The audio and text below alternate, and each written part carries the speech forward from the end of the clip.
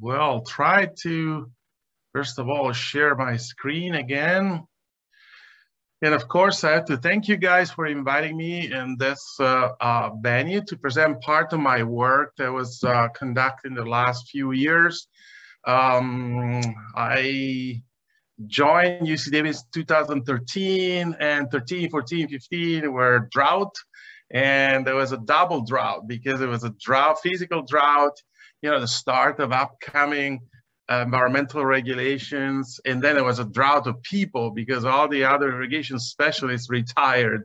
And so they left me California, the full state to, I would say, to learn from. And so it was a kind of a, steep learning curve, but I'm pretty happy of the work that was done in the last few years. So I thought about presenting a couple of projects of applied research that I was leading or I was part of the team to show, ways that we could probably enhance the agricultural water management. And those were mainly focusing on specialty crops. And specialty crops are pretty important in California in terms of income. So let me put in a presentation mode because I always forget. So I plan to give, a few background information on California agriculture and water. Touch a little bit upon the trends, the long-term trends and water-related implication, and then start describing what we did to improve agricultural water management for specialty crops, especially focusing on one project that took about probably 5 to 6 years to start and finish. And that was the project on updating the information on water use of micro-irrigated pistachio. And the second project I would like to talk about is the evaluation of forecast reference evapotranspiration, a product by the National Weather Service that is called FRET.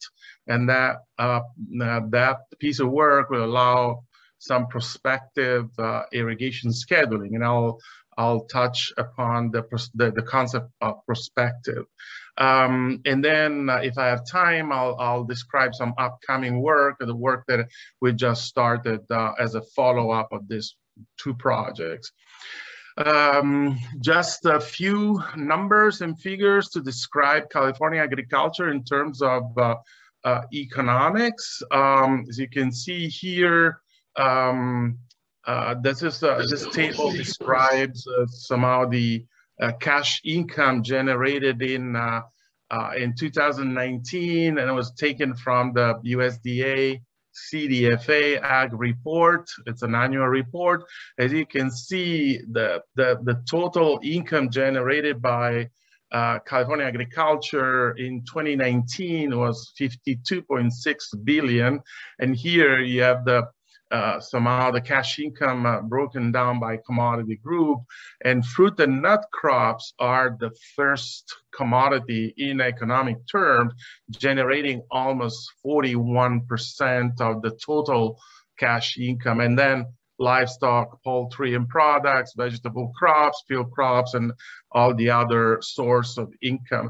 But this is just to say that fruit and nut crops in California, and especially in the San Joaquin Valley, really are a top tier economic cash income crop. Here is a map of the main agricultural production area throughout the state of California. The area in yellow, highlighted in yellow, is the San Joaquin Valley, and this is really a kind of a powerhouse of agricultural production, because 7 out of the 10 agricultural counties in California are located in the San Joaquin Valley, in this yellow area. And it's also called the fruit basket of the world. And alone, the San Joaquin Valley, this central part of the state of California, generate almost 60% of the total California agricultural income.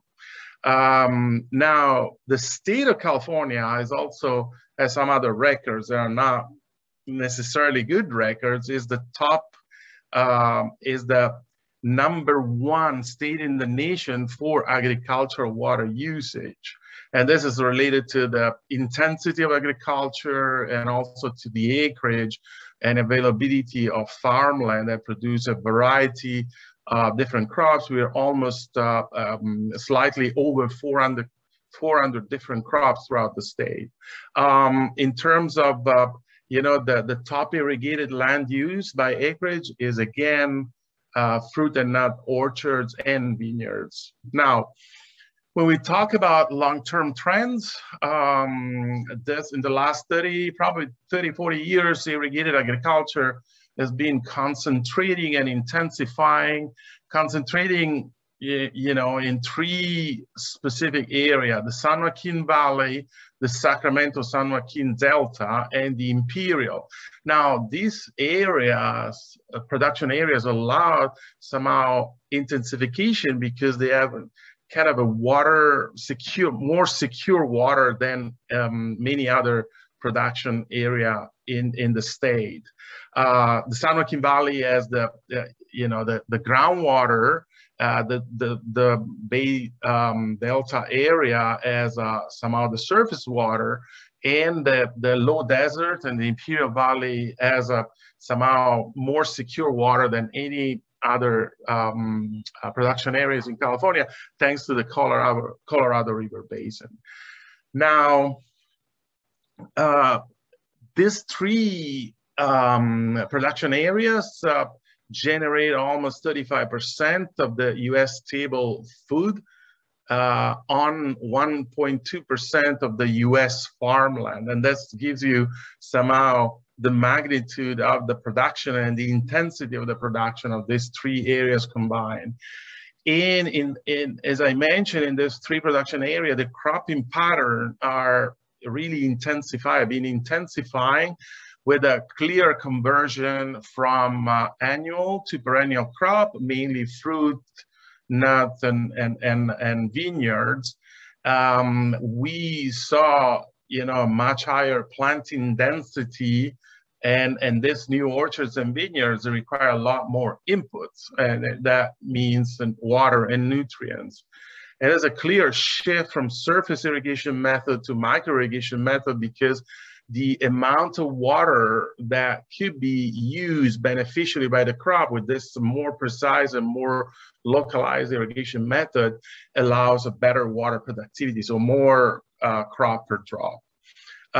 When it comes to, let me move this, I always get confused with the with the Zoom. When it comes to the other factor, the intensification is being somehow fostered or promoted through incentives from federal and state funding program toward a more productive, more intensive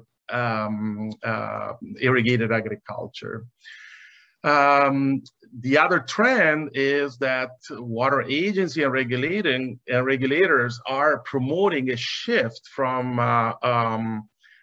different irrigation method, mainly surface irrigation method and sprinkler, to micro irrigation. And this somehow is misconception, and micro irrigation uses less water, but the purpose of shifting to micro irrigation was mainly for water conservation purposes. And this happened through federal and state financial incentive. So growers reacted to this financial incentives following the push and moving to micro irrigated crops, but also they shifted from annual field crops to permanent crops, and also they expanded the acreage planted in order to maximize the net profit.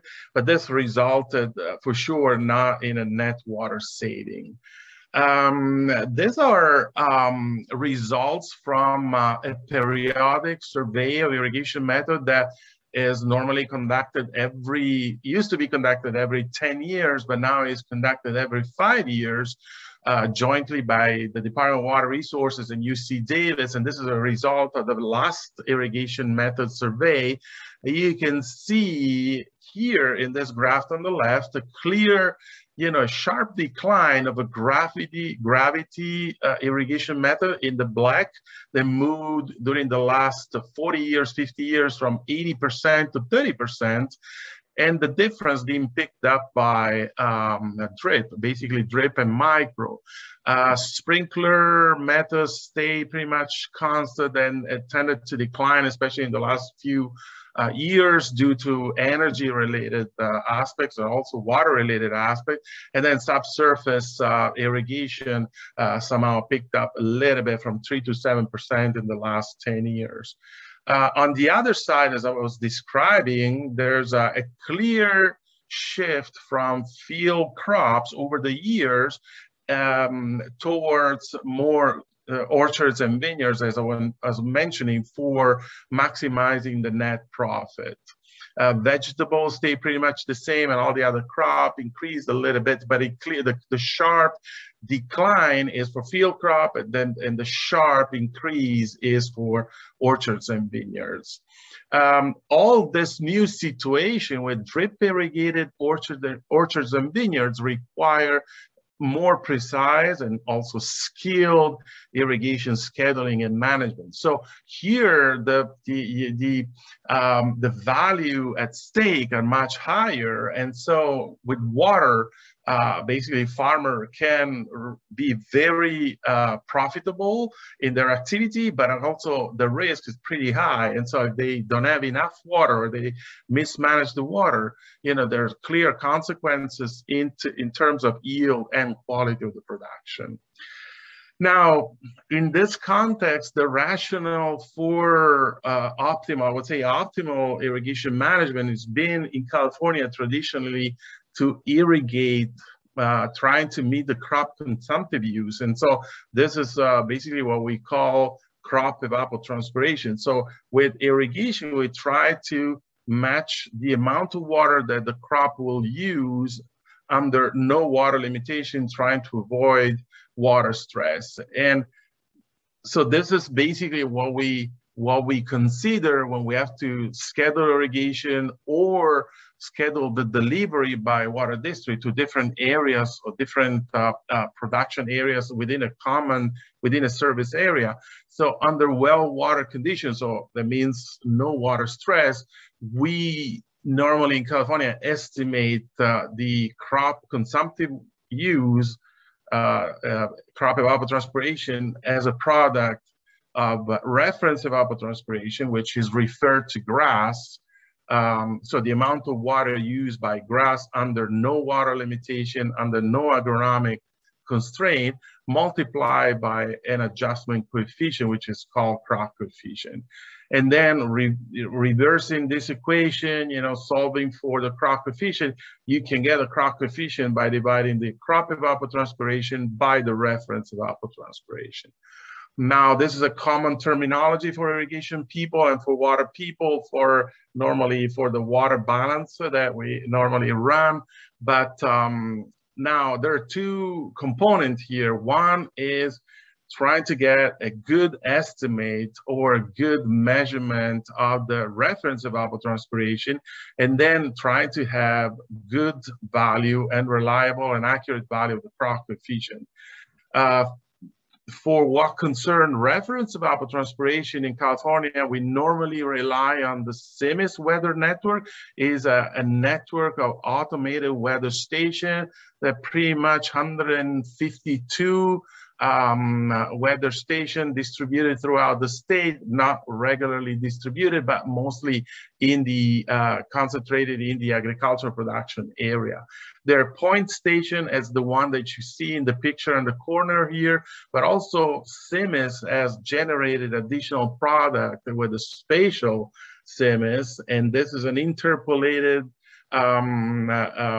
basically surface of reference CT that is available from the Department of Water Resources. So if your farm is located not in the vicinity of an automated weather station, you can still get pretty much reliable information by clicking on those maps that are interactive and can give you value of reference evapotranspiration. There's also a new product, relatively new, that was generated, developed by the National Weather Service together with DWR and UC Davis. It's called FRET. As you can see, FRET stands for Forecast ET.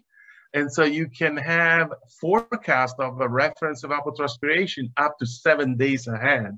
And thus having the possibility to anticipate what will be the atmospheric water demand helps a lot in scheduling irrigation and in scheduling water delivery for water district, but also anticipating the water demand for 7 days ahead. Now, the question now becomes, how accurate are the crop coefficient in California? Because they mostly were developed during the last 30, 40 years. And the question is, are they still valid under the extremely dry and intensifying condition that we have now for the different production area? Is still a pending question mark. Now, in terms of available information on crop water use, as I was mentioning, the studies on ET and crop coefficient for the different permanent crops and field crops in California were mostly done during the 70s or the 80s with methods that are pretty laborious, like lysimeter studies, or try to infer indirectly the amount of water used by the crop by keeping track of or monitoring the soil water through neutron probe reading, or sometimes the crop coefficient were developed just by educated guess, by expert. Anyway, those studies were normally conducted during the past 30 to 40 years for cropping system and irrigation method. They are were very different with respect to what we have now, because now we have new rootstock, new crop varieties, higher planting density. There are different canopy management practices, especially for orchards and vineyards. We have drip irrigation, which is spoon feed water and nutrient to the crop. And so basically, this is a different water regime for the plants. And also crops are now growing in areas that have marginal soil or have non-uniform soil. So there's a lot of spatial variability. But the main factor here is that the crop now have a much higher yield than, you know, the crop of 30, 40 years ago for a variety of reasons. And so those crops probably have a different water requirement with respect to what was defined during the study during the 70s, 80s, and 90s. There are also some other factors. Some crops were less important in the past, and now they largely expanded in acreage, or they are grown under different conditions and they're not uniform. One of these is citrus, that now we have different mandarin and hybrid varieties that are being planted with, you know, higher planting density. The canopy size is very different from the past, and there's a variety of pruning practices, and also they're planting with different row orientation. Pistachio is another example. Is now grown on different rootstock with respect to the past, and is mostly, you know, there's a expanding acreage on salt-affected soils, and before those marginal soils were not even used or used by other crops. Wine grapes is another example. Now we have a lot of wine grapes planted on sloping ground, on hillside, and they're planted with different, you know, aspects with respect to the north-south or east-west, and, you know, south-facing, north-facing. And so there's a lot more to know about the crop water use. Table grapes and raisins, another example, that we got different trellis. We got T-shaped or Y-shaped or the double, higher, low trellis, or California sprawl. So there's so much now that, and it's so different with respect to the past, that, you know, make us question about the crop coefficient that were developed for different cropping system in the past. Now, there's a clear need for updating the crop coefficient and the information on crop water use, both at on-farm level for a variety of reasons, mostly for scheduling irrigation or for anticipating what will be the amount of water that is needed. Also,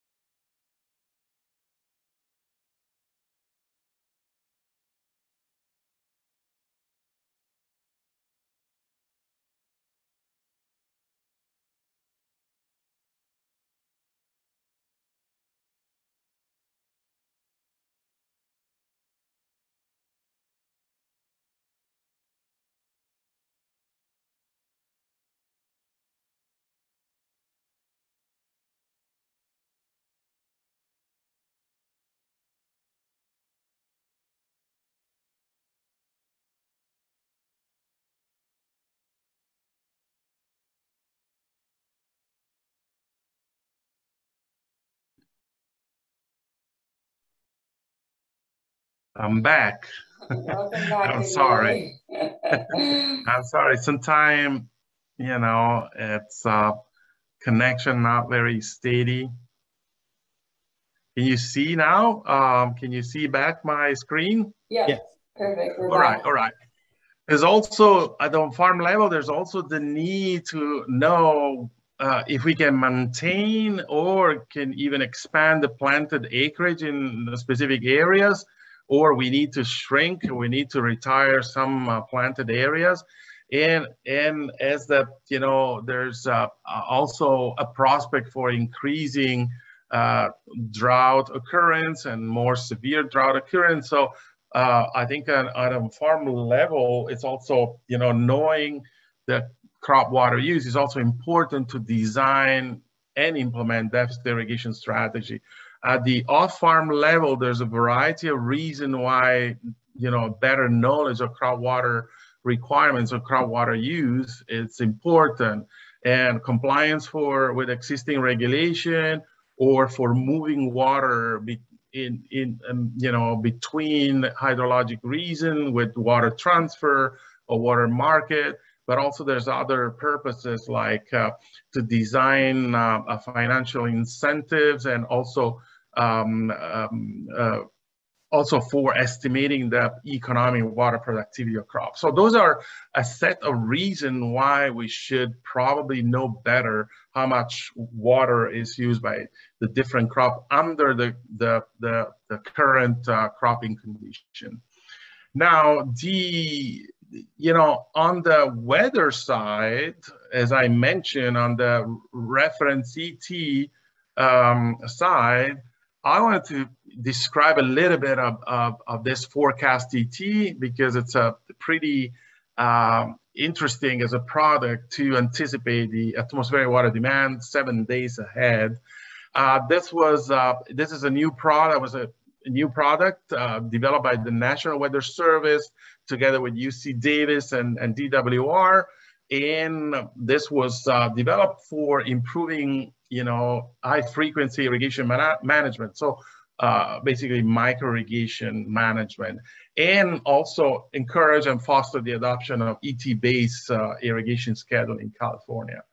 FRET forecast, reference ET forecast are now available up to 7 days ahead. So you can have 1, 2, 3, 5, and 7 days ahead forecast, and it's available for the entire continental U.S.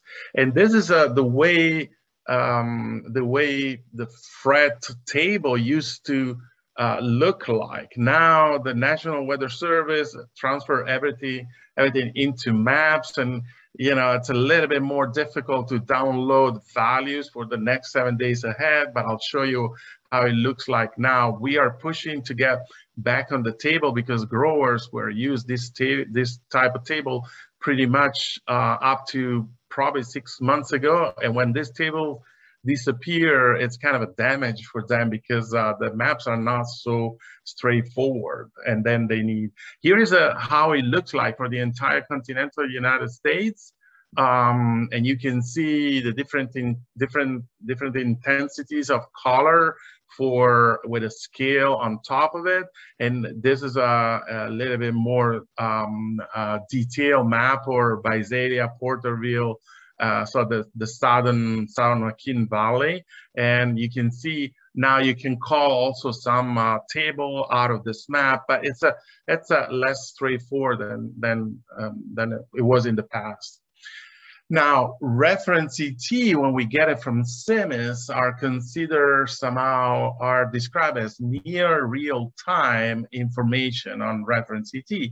But in reality, they are retrospective. And so they are referred to the period that's just passed. And so when it comes to schedule on farm irrigation, this is a little bit limiting, and I'll show you why. So when you look at the past days, and you want to use ET data from the few days that are just past, either 1 or 3 days or 1 week or 2 weeks that are past, when we use these values to schedule water delivery to growers or irrigation, then there is some problems, and I'll show you. For many locations, in fact, in California, there are periods there, the weather conditions are pretty much changing on a daily basis, or every 2 days, 2-3 days, or from week to week. And this is an example from Napa Valley, for instance, in the northern coast. And you can see April, May, and June. This is a 3-day cumulative reference ET. This is what normally is used for scheduling irrigation in grapes in the Napa Valley. And you can see here, look, 3 days, from 3 days to the next 3 days, how much the weather is changing in different parts of the crop season. And when this happens in periods that are pretty sensitive, either water excess or water shortage, then using the data from the past days to schedule irrigation for the next week, then you run the risk of carrying forward errors and mistakes. See here, another example again for Napa Valley for September, the end of the growing season for grapes, which is pretty important for the determination of the yield for the subsequent season. And even here, you got the weather that's pretty much changing from one period to the next. Every 2 or 3 days, it changed quite a bit. And you can see how much is the fluctuation. Now, this area is exposed to the ocean income through the Bay Delta, but this is not the only example in California where there's a lot of variation from day to day or every 2-3 days. When we come to the 7 days cumulative reference ET, again, see how much is the difference from 1 week to the next. So if we use last week ET to schedule next week irrigation, there's a big risk of going under or above. And so we run the risk of over-irrigating or under-irrigating. And this is pretty dangerous for certain crops when it is important to schedule water, the application of water precisely for water, for fruit quality, or for yield determination for the next season. Now, forecast ET, FRET, forecast basically all the weather variables. Here is an equation for calculating the reference ET. Is the most widely used equation is the FAO Pema-Monteith. And so you see a bunch of parameters here. Now, FRET forecasts almost all the weather variables that are inputted in this equation, and they are needed for calculation of reference ET. The only exception is the solar radiation, which is calculated from the forecast daily fraction cloud cover. So it's basically calculated based on the ratio between the actual and the potential sunshine hours. But other than the radiation, all the other parameters are forecast by this global forecast system or GFS model. Now, we conducted in 2020 a validation work to see whether FRET is somehow reliable or match the ET estimate that we got from observed value at the CIMHS station. So we selected 15 CIMHS locations in California that are showing this map on the right. And here are the location with the number of the station and the reference ET zone and the type of climate that are typical in this area. So those stations were selected randomly throughout California in order to cover different climatic zone and different type of climate.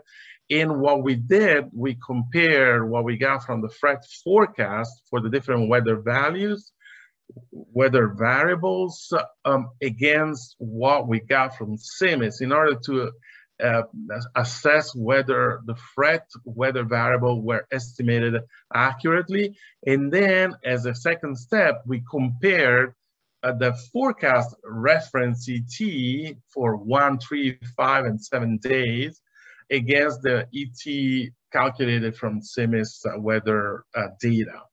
What we did is somehow try to understand whether the forecast ET were dependable and accurate, assuming that the CIMHS reference ET is accurate.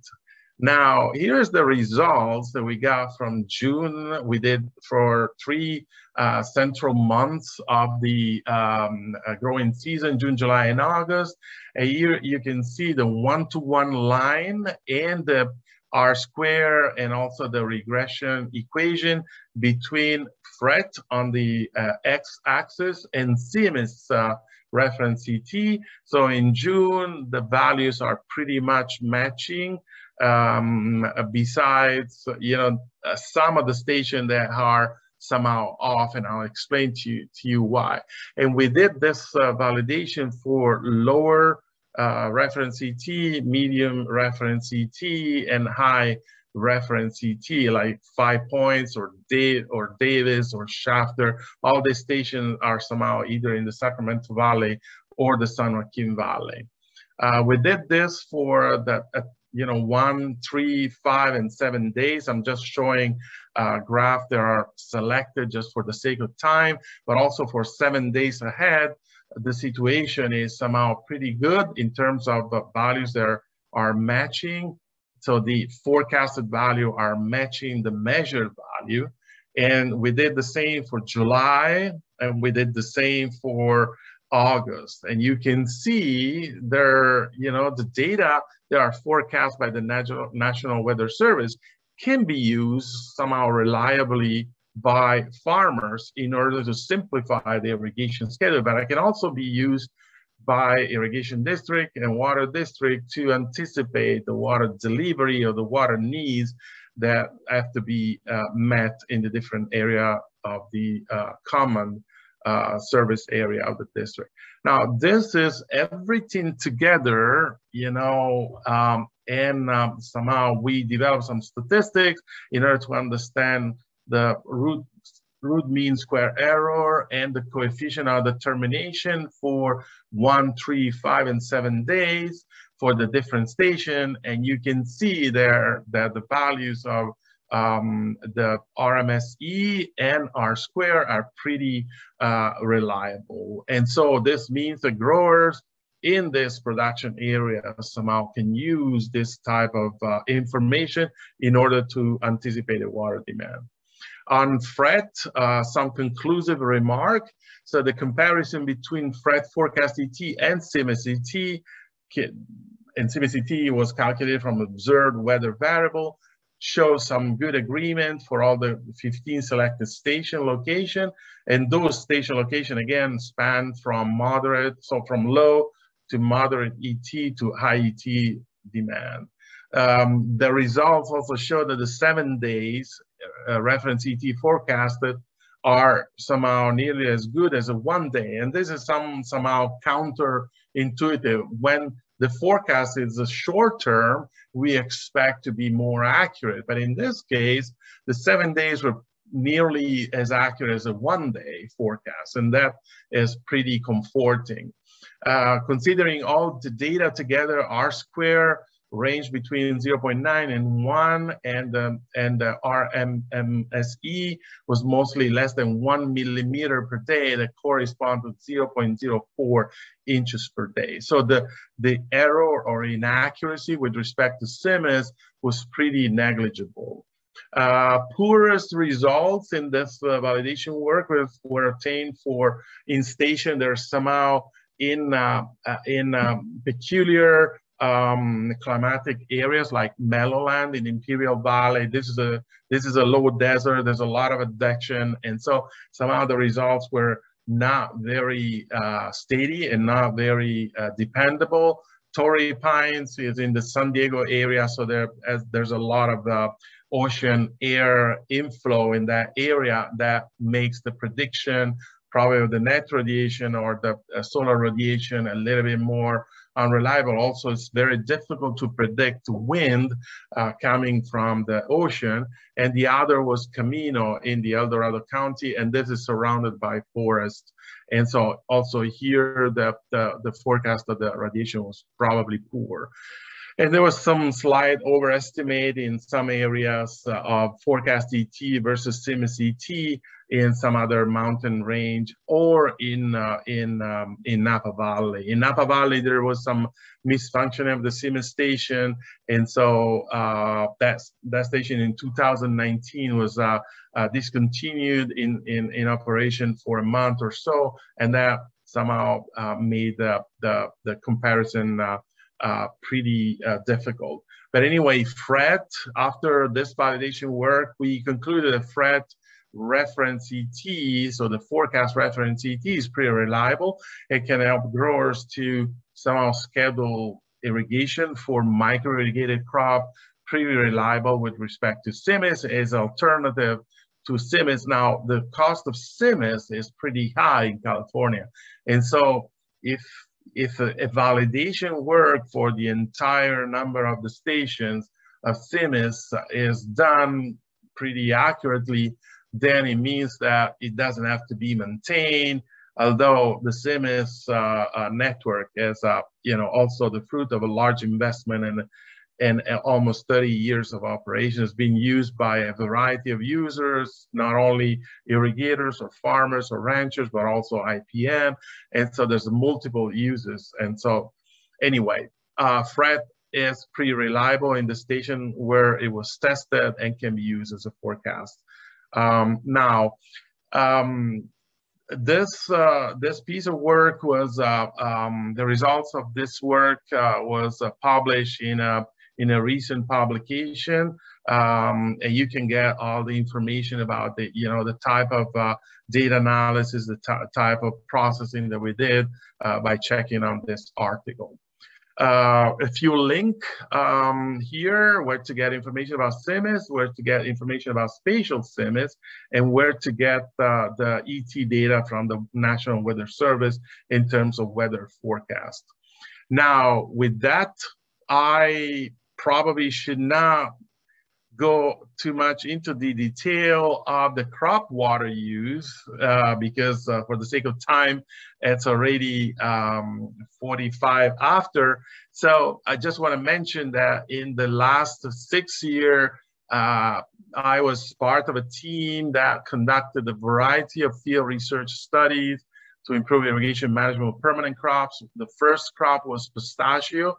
So we did I would say a 5 to 6 year project with a lot of measurement in the field to update information on ET and crop coefficient of pistachio grown on non-saline and salt-affected soils in the San Joaquin Valley. The second project that I was part of was trying to understand the effect of topography and the training system of the vines on the vineyard water use, because evapotranspiration is an energy-related process. And so depending on your slope and aspect, you can intercept more or less radiation, or you can intercept other source of energy like wind or masses of hot or cold air. So the topography and the aspect of the vineyard is pretty important and can generate significantly different values of crop water use. And we did this project both in California and in the Central Valley of Chile, and the results have been published and are being published for the Chilean situation in an upcoming article. The third project that I was part of the team is related to citrus, and so we measure the amount of water somehow used by mandarin and navel orange in the San Joaquin Valley, in the eastern side of the San Joaquin Valley, as a function of canopy size and row orientation. And that was the third project that I probably would like to describe maybe in another talk. But there's a variety of ongoing research being done, and this culminated in a crop coefficient committee that we established in 2018 with the DWR in order to analyze all the data that were field data that were collected during the last 15 years by the different scientists and researchers, and in order to make it available for California growers and water district GSA. And this was a water smart project that we're about to start in March, and will allow to somehow update the information on actual water use and consumptive water use of the top 10 most water demanding crop in California. With that, I'll probably stop here, and I will be happy to entertain questions if you guys have.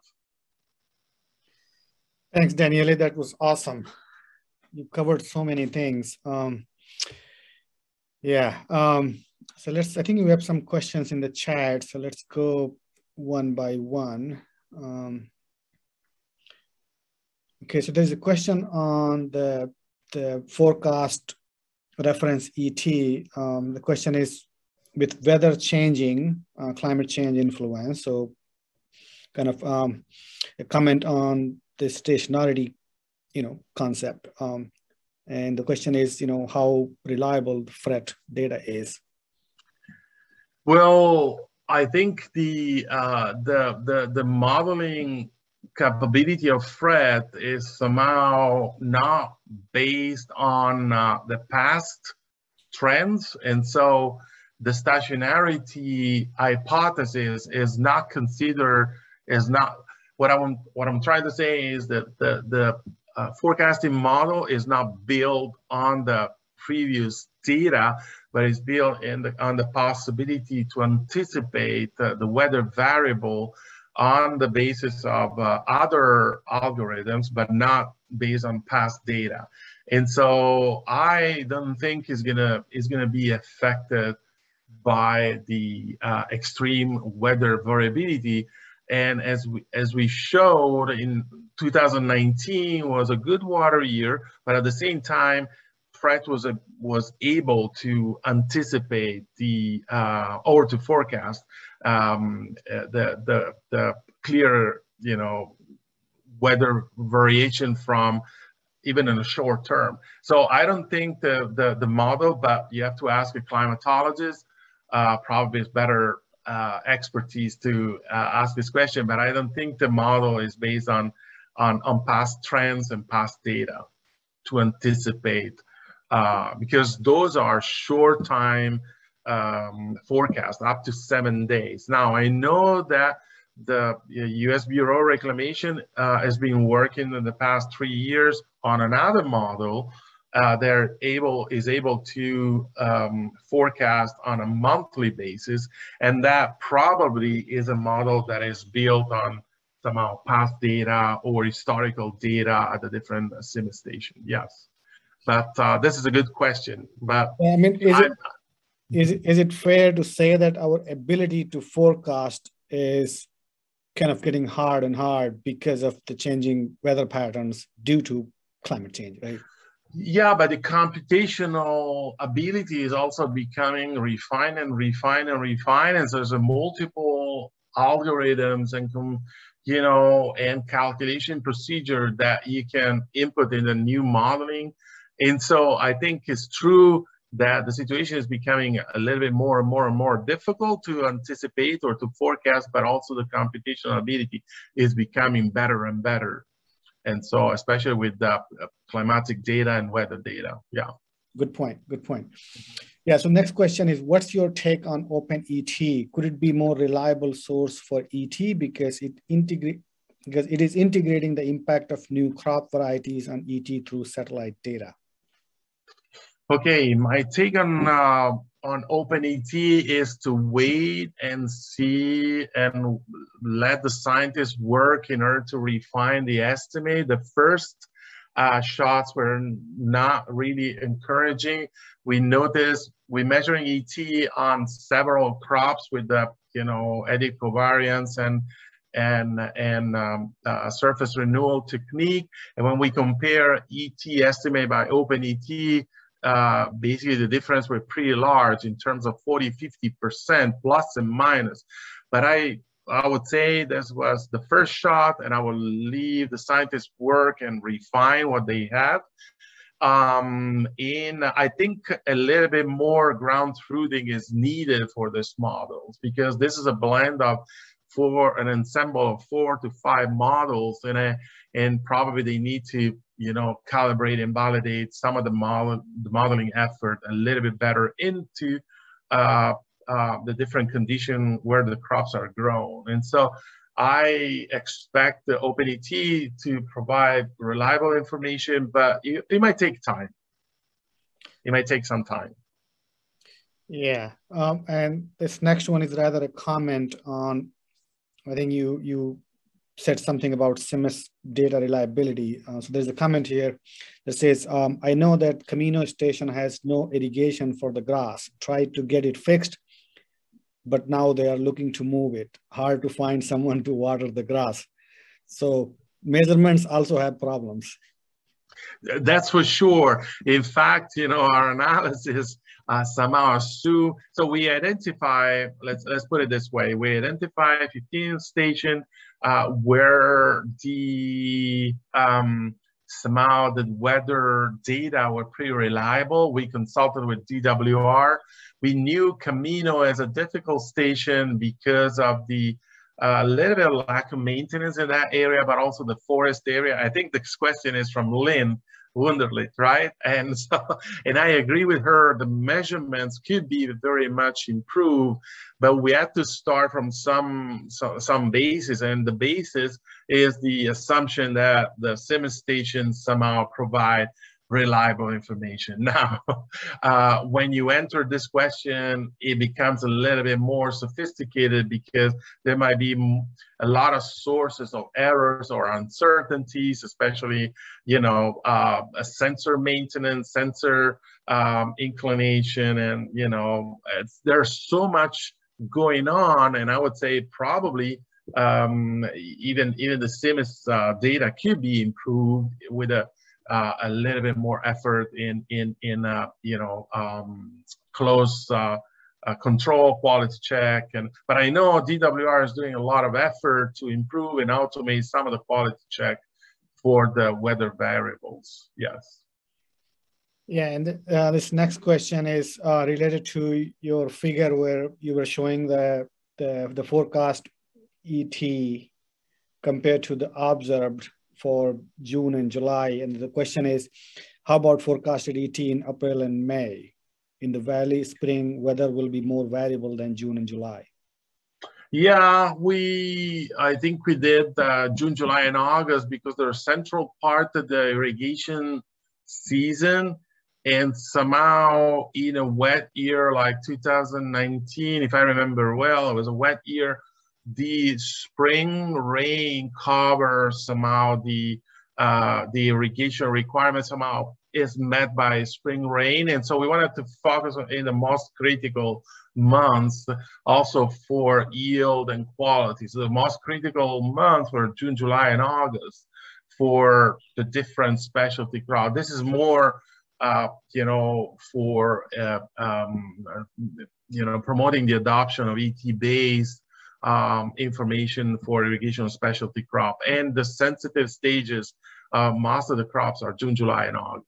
So, but yes, this is a good point. We could have run, you know, for multiple, the validation for multiple years, you know, like trying to cover a wet and a dry and average year and see May, June, July, August, and September.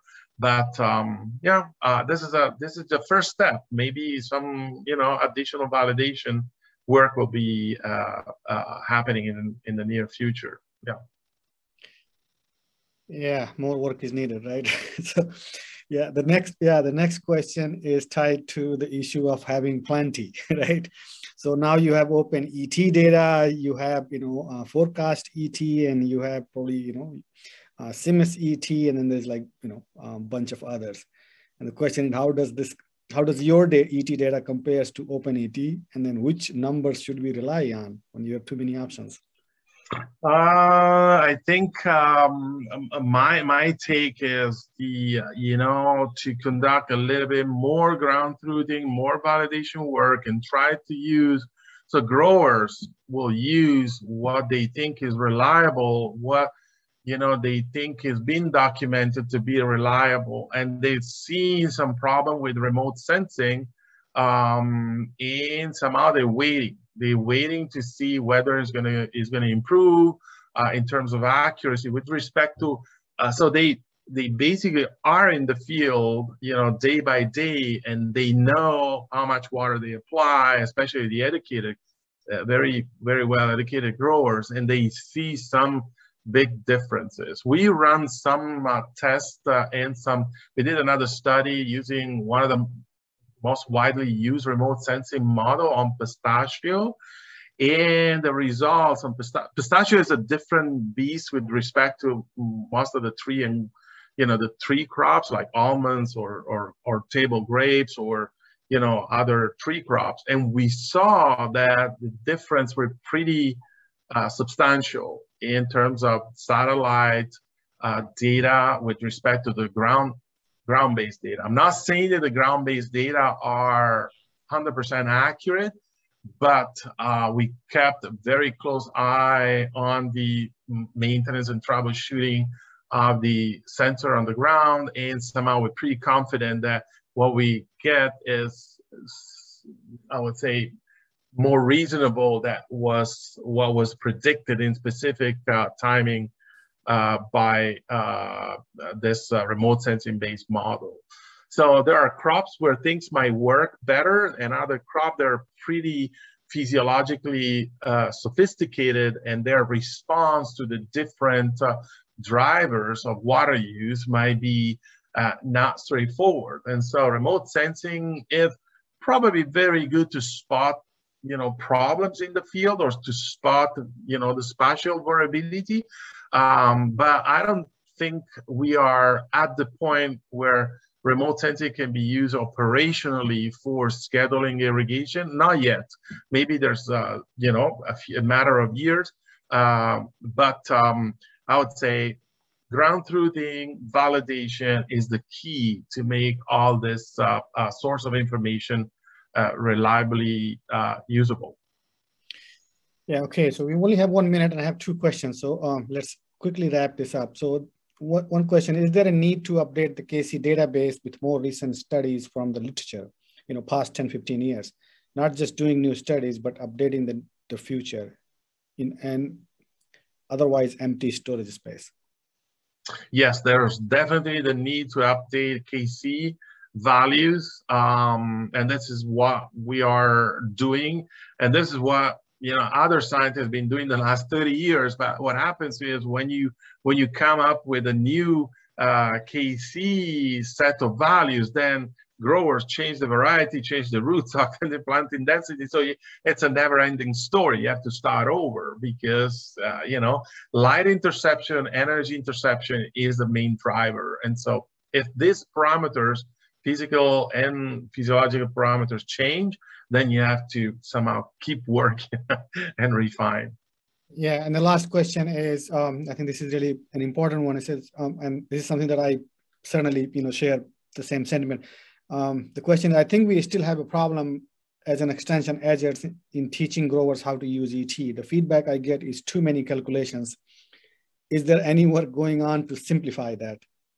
Well, Fred doesn't have any calculation. You just have a reference ET, and then, you know, you rely on a set of KC value. There are automation and, you know, calculation engines that growers have already in the field. And so most of the educated growers are doing this work, and, you know, they're making also product available to other growers for automating part of the process. And so it's true that sometimes it's based on calculation, but it's also true that technology is very helpful in the field to, you know, to provide synthetic information. You know, the commercial ET station like Thule provide directly ET in inches of water or in hours of operation of your irrigation system. And this is very helpful for growers to implement a little bit with more ease what they used to calculate before. Well, with that, I would, you know, take a moment to say thank you, Daniele, for this wonderful talk. And we all certainly learned, you know, a thing or two today. And so we do like to announce our next speaker would be Luke Milleron, and he will be talking about orchard system, water management, soil management, and crop management on March 18th, again, starting at 3 p.m. Pacific. So do join us. Thanks, everyone. Have a wonderful rest of the day. Thank you, guys. Thank you all. Thank you, Daniele.